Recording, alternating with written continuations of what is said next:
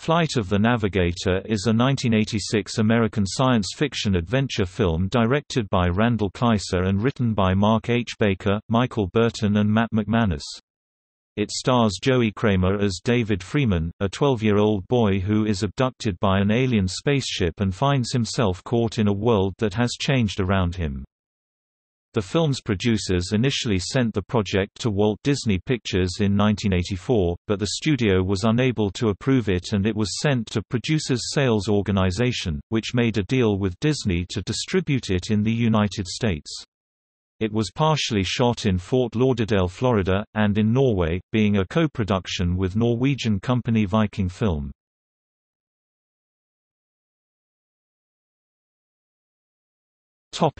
Plot.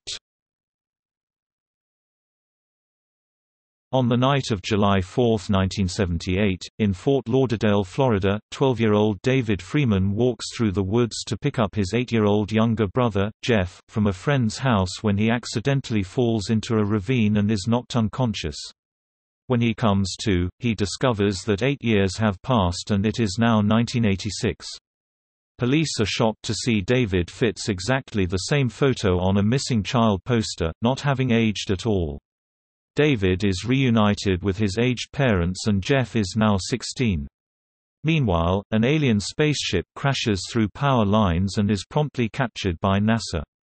David is taken to the hospital for tests where his brainwaves reveal images of the spaceship.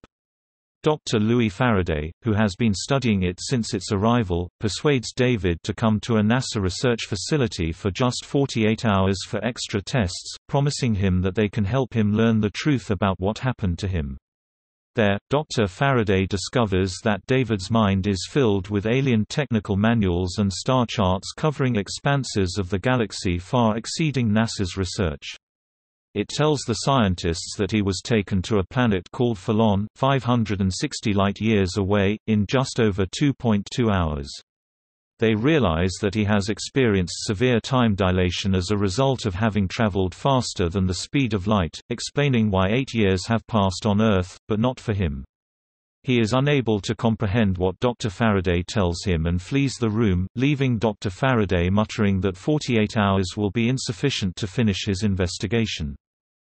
The next morning, following a telepathic communication from the spaceship, David secretly boards it and meets its robotic commander, Trimaxion Drone Ship, or MAX for short, which refers to David as the Navigator. After they escape from the facility, Max tells David that his mission was to travel across the galaxy, collect biological specimens, take them to Phalon for analysis, and then return them to their homes. Phalanx scientists discovered humans only use 10% of their brain and, as an experiment, filled the remainder of David's with miscellaneous information. This includes all of the star charts discovered by Phalanx astronomers, some of which were shown to the NASA scientists during David's interrogation. Max then returned him to Earth, but did not take him back to his own time, having determined that a human would be unlikely to survive a trip back in time. Before leaving Earth, Max accidentally crashed the spaceship, erasing all the computer's star charts and data. Therefore, he needs the information in David's brain to return home. Max programs the spaceship for a mind transfer, and David is shown the 8 remaining alien specimens on board, and bonds with a Puckmaran, a tiny bat-like one, that is the last of his kind after a comet destroyed its planet, Binpuka Minor. Max performs the mind transfer on David to reacquire the star charts, but in the process also contracts human emotional attributes, resulting in Max behaving eccentrically and making goofy laughs. He and David start bickering while their antics trigger several UFO reports in Tokyo and other cities. Meanwhile, NASA intern Carolyn McAdams contacts David's family and tells them about his escape in the spaceship. As a result, Dr. Faraday has them confined to the house and Carolyn is sent back to the facility. When the spaceship stops at a gas station in the Florida Keys, David calls Jeff and asks him to send a signal to locate their new home. He sets off fireworks on the rooftop. David and Max arrive near the house, but NASA agents, having tracked the spaceship's every move, get there first. Fearing that he would be institutionalized for life if he remains in 1986, he orders Max to return him to 1978. Max warns this could vaporize David, but David will accept any risk to get home. After the journey back in time, he wakes up in the ravine, walks home, and finds everything as he left it. During the 4th of July celebration, Jeff is surprised to see the Puckmaran in David's backpack, which David remarks to keep it secret while Max flies home across the firework-lit sky, remarking, "See you later, Navigator."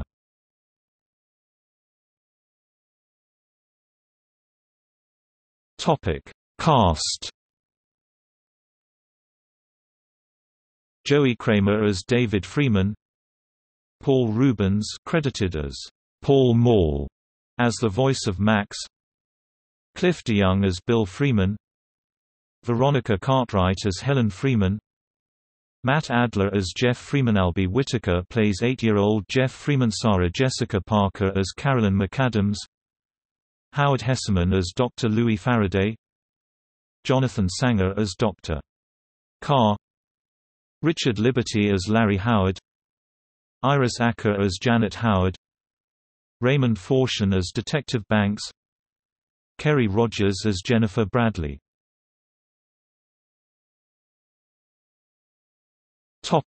Production. The Trimaxion drone ship was rendered in computer-generated imagery (CGI) by Omnibus Computer Animation, under the supervision of Jeff Kleiser, the brother of director Randall Kleiser.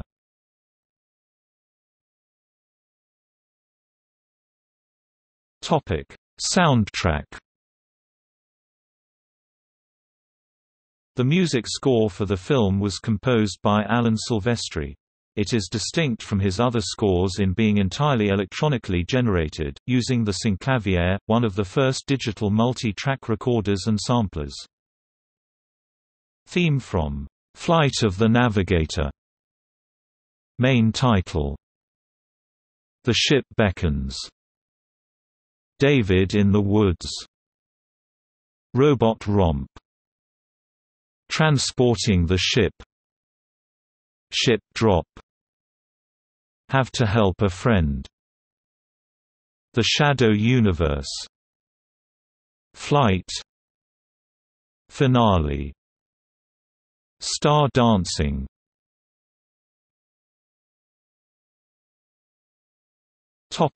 Critical reception.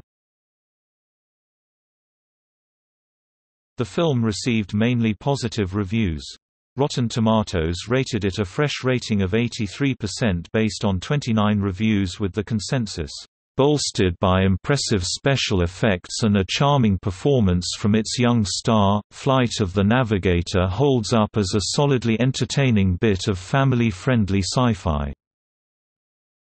Kevin Thomas of the Los Angeles Times said its biggest plus was, "It's entirely believable, normal American family." The New York Times described it as, "definitely a film most children can enjoy." People declared it, "out of this world fun."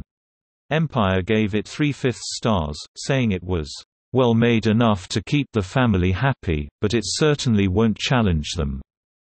Variety was more critical, announcing that, "instead of creating an eye-opening panorama, Flight of the Navigator looks through the small end of the telescope." Dave Kerr gave it 3 stars and described it as a new high for Disney.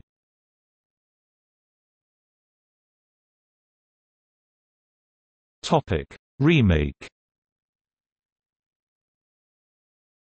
In May 2009, The Hollywood Reporter reported that Disney was readying a remake of the film. Brad Copeland was writing the script and Mandeville partners David Hoberman and Todd Lieberman would serve as producers. In November 2012, Disney hired Safety Not Guaranteed's director Colin Trevorrow and writer-producer Derek Connolly to rewrite the script. In September 2017, Lionsgate and the Jim Henson Company announced that a reboot of Flight of the Navigator is in pre-production, with Joe Henderson from TV's Lucifer writing the script.